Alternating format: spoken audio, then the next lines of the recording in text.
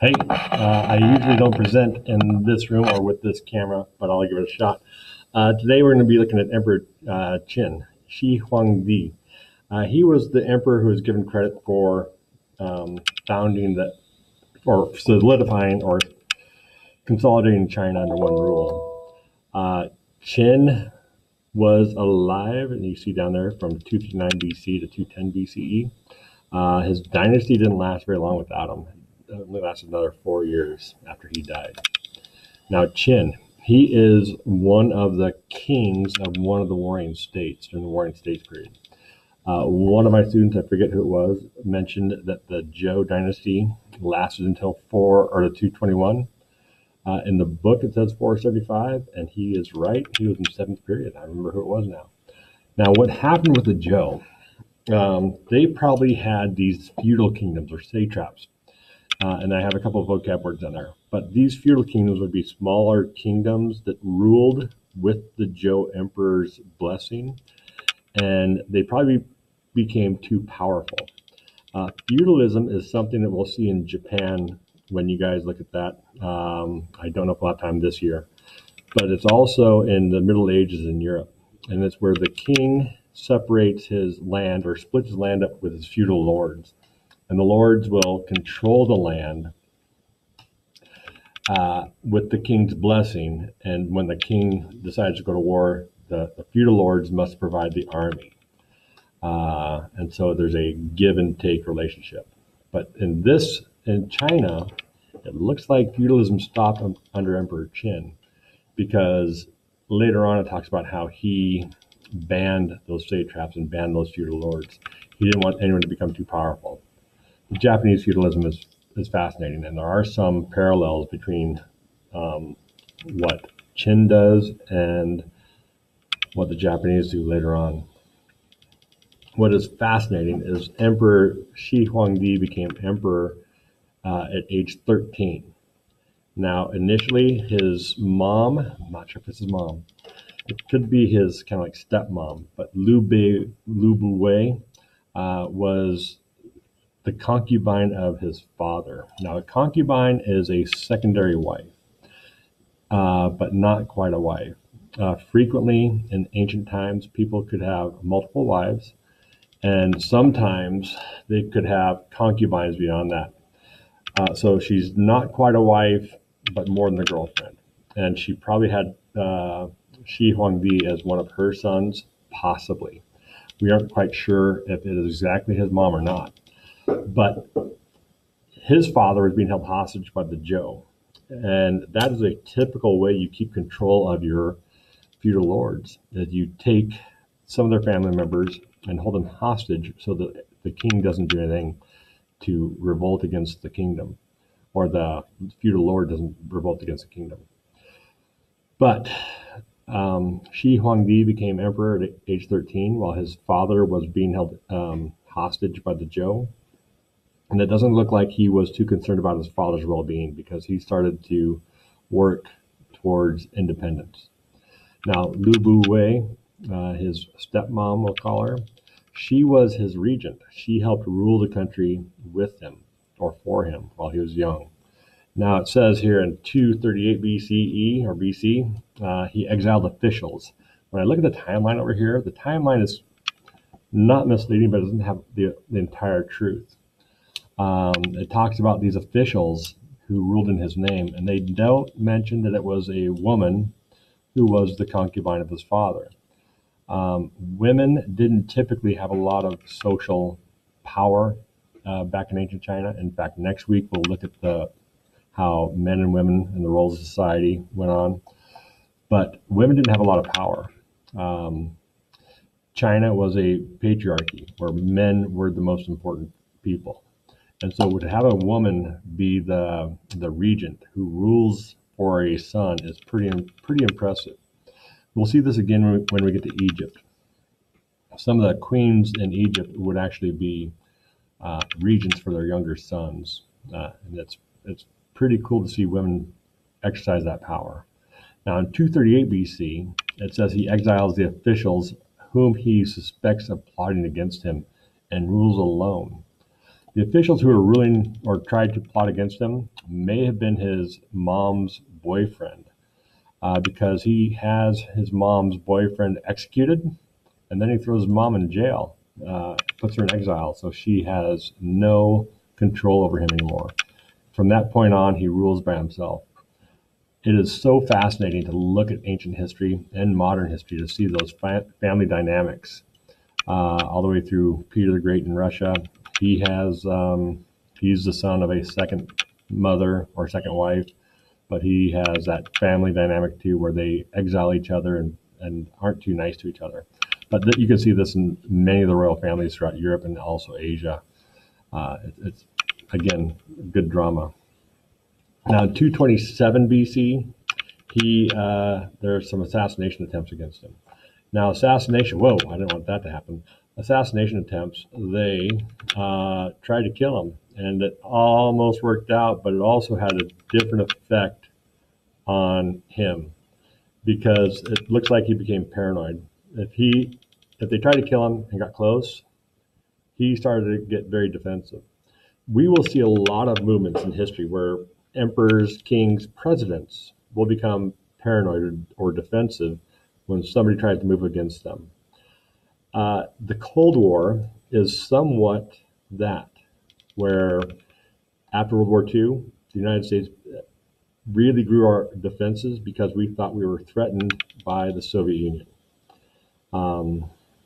So Shi Huangdi, they tried to assassinate him, and so he started to push his defenses out and make sure that he held control. One way, too, that countries will do this is they will actually invade other countries around them to make sure that they control all the countries, even their enemies on their border, and push their enemies further out. And that's what Shi Huangdi seemed to have done, because by 221 BCE, he has control of China. He has defeated the other 6 rival kingdoms. And that's we don't see that quite yet. But that's on the next slide after this one. As he pushes these countries out, he is very legalistic. Now, legalism is a philosophy in China. Legalism is where it says here, you have excessive adherence to the law. It's black and white. Okay, if you break the law, you must pay the price. And frequently, legalistic societies will have harsh punishments. Death is almost the punishment for everything. But these are some of the adjectives I saw associated with Shi Huangdi: a despot. Now, a despot is a ruler who holds absolute power. In our current situation, we typically call dictators. They could be despots. But even dictators, so we have dictators across the world, and we'll have to look at those people sometime. Putin of Russia is often called a dictator, and I can't think of the Nicaraguan president right now. It is, I almost had his name, but he is considered a dictator. Fidel Castro of Cuba was a dictator. President Xi of China, even though he is elected and they have a Republican government, a lot of people look at the government of China and say that is a dictatorship. And there are arguments to be made. We would have to define what a dictator is and see if he is a despot or not, but to see if they have absolute control or not. And again, it would be something we could actually debate about different countries and different time frames. Now, he was also draconian. Now, draconian means excessively harsh or severe. Draconian laws, if you do something wrong, they get you. Something that's draconian that we will see in the Middle East is when you steal, you have your hand chopped off. But a lot of times, some of these laws, death is it. Death or mutilation, where they scar you. They do something to your body so you can't do it again. They also call them a villain. And this is interesting because when someone's a villain, it says the definition here is someone who has evil actions or motives. Almost anyone can be considered a villain because many world leaders do things that might lead to, they have to make decisions. Who do we protect? Who do we sacrifice? And so there are decisions that world leaders will make that actually end in the death of different people. maybe not intentionally, but then if you want to call them evil, you have to look at their motives. Um, did they intend it? Was it something that was, um, you know, like they plotted this out or something? And so villainism is something that is kind of, we could judge that too to see if someone is a despot or dictator. Now, inhuman, be careful about calling someone inhuman. In the definition, it says lacking compassion or mercy, and cruel or barbaric. Now, barbaric has a civilization connotation to it. The Greeks called the people to the north barbarians. The Russians called the Germans Nemets, which means barbarian in Russian. And so you have these words that call people barbarians, and it's often referred to as a civilization. Now, a civilization that is a barbarian civilization, okay, oftentimes it has racist overtones or ethnocentrism. Ethnocentrism is where you take your own ethnic group and say that my group is better than your group. But I can go with the cruel, barbaric, and I can also say lacks compassion or mercy. But if you're using barbaric in terms of a civilization or in reference to civilization, that is where it goes from a good adjective to an adjective that could have racist overtones to it. And I don't want to go that direction. So you could say that Shi Huangdi is cruel, that he is not merciful, that he has no compassion, but don't say that his culture or his people are barbaric, because when you take a barbaric, when that takes that turn, it just can get messy pretty quickly. So be careful with that word. Superstitious. Now, Shi Huangdi also had these superstitions, and I tried to find a better definition for superstition. Irrational is probably the best one. And we probably could go through examples of what superstitions are. Now, one thing that he is also known for is creating a bureaucracy and central administration. And so he wiped out those feudal lords and outlawed those individual satrapies because he wanted control. And then he created, and I don't have it here, but he created 36 different military districts and civil districts where you had a military person and a civil person in charge of those districts that were answerable to him, but they didn't have any control of it on their own. Then he also took the aristocratic families and moved them to the capital, Xianyang. And that way, those people would not raise their own army and rebel against them. Okay, he held them very close to himself. In Japan, the emperor, in Japan it was the shogun that ruled the country, and the shogun required the lords, the aristocratic families, to send the lords would send their families to Tokyo to live with the shogun. So the lord, out in his own little personal estate, would never raise an army to attack the shogun because he would first lose his family. So hostages are something that is taken at this time. And you could probably consider those people, those aristocrats, as hostages. Now he also, there it is. He did divide the country into 36 military districts and put government officials in charge of them. Doesn't seem like it's much, but you standardize weights and measures. When you standardize your weights and measures, and you make sure all the axles on the wagons are the same width, it enhances commerce. Because if you go somewhere to buy something, you want to make sure that you are buying the correct amount. If you've ever gone to the gas station with one of your parents, they'll have a sticker on the gas pump that says that this has been validated by the state of Washington, that is pumping out exactly a gallon of fuel when you buy it. That way we have trust, okay? And you can trust that the people are actually selling you what you're buying. In Europe, if you go to these small towns, they would frequently have the weights and measures right there in their town square. In Pompeii, in ancient Rome, they would have the bowls that would measure out the bushels. They would have the stones that would be the same weight as what you were buying. And so you could actually go check to see if you were given the correct amounts. Now, he also built defensive networks, and that turns into what is known as the Great Wall of China. There is that Great Wall of China. Now, when you see pictures, okay, this is a picture from our textbook. When you see pictures, you got to ask yourself, is this realistic? Millions of people worked on the Great Wall of China, maybe not all at once or all at one spot, but they would come and serve.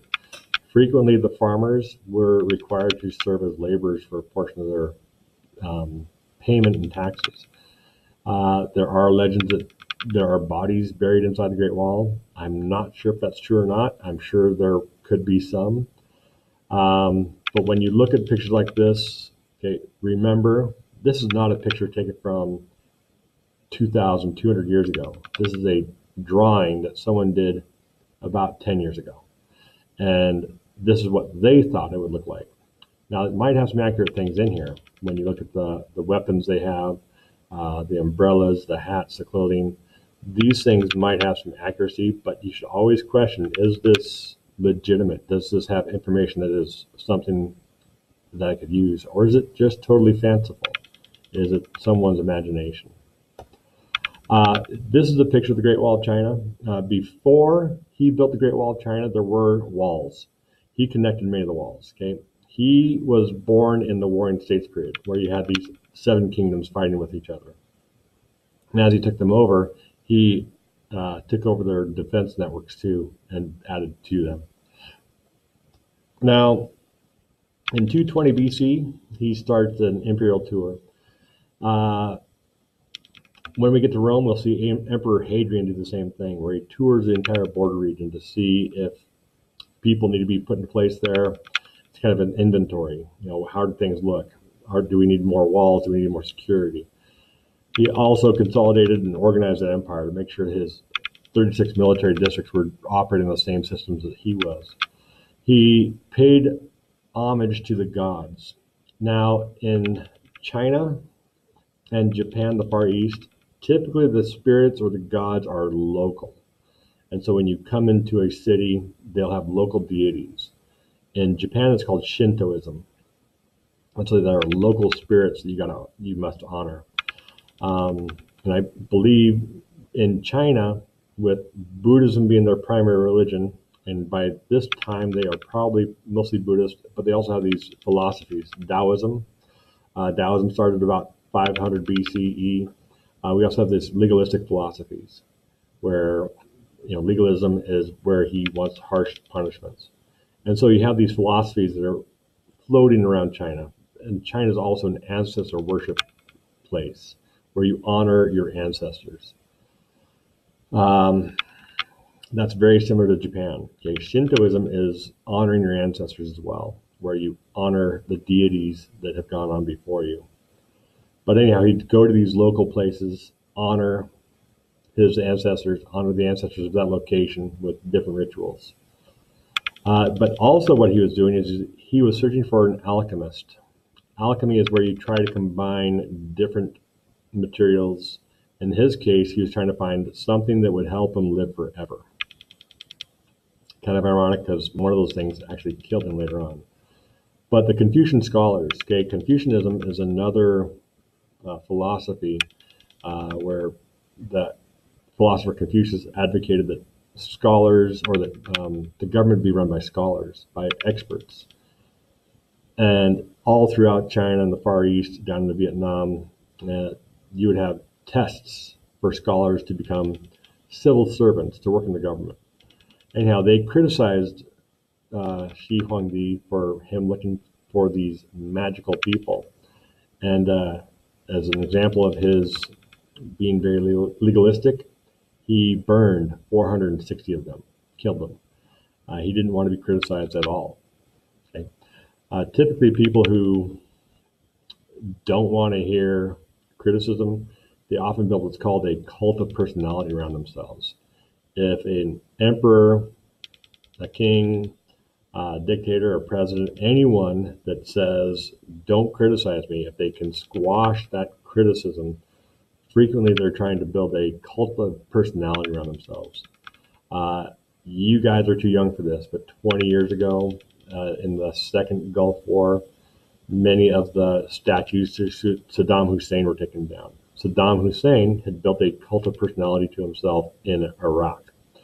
In the old Soviet Union, they had many of these large statues to the communist dictators. Lenin was one, Stalin, all these people. And Stalin was very good. He was the president. Actually, they called him the general secretary, but he was also retired. He didn't even have a title. But he ruled the Soviet Union from about 1928 to about 1953. And you couldn't say anything negative about him. Okay, Shi Huangdi was probably similar to this, where if you criticize him, watch out because he's not going to let you do that. Now, eventually, he became more distrustful of the people around him, and finally moved my guy. He didn't even trust his closest advisors, and he, living in these palaces by himself, became almost godlike. Okay, semi-divine, and so he was detached from his people, didn't trust people. He was very paranoid. Still was trying to seek something that would help him live forever. And eventually, one of those things that he was trying to take to make him live forever killed him. So in 210 BC, he died, and he was buried in this gigantic tomb that he'd actually begun planning and working on when he first became emperor at age 13. In that tomb, you have the terracotta soldiers, an army of people to follow him into the afterlife to protect him. I've never been to this part of China, but I'd love to go to Xi'an and see these terracotta warriors. It would be fascinating. Okay, those are my sources. If you have any questions, shoot me an email, and I'll have the assignment next to this. Good luck.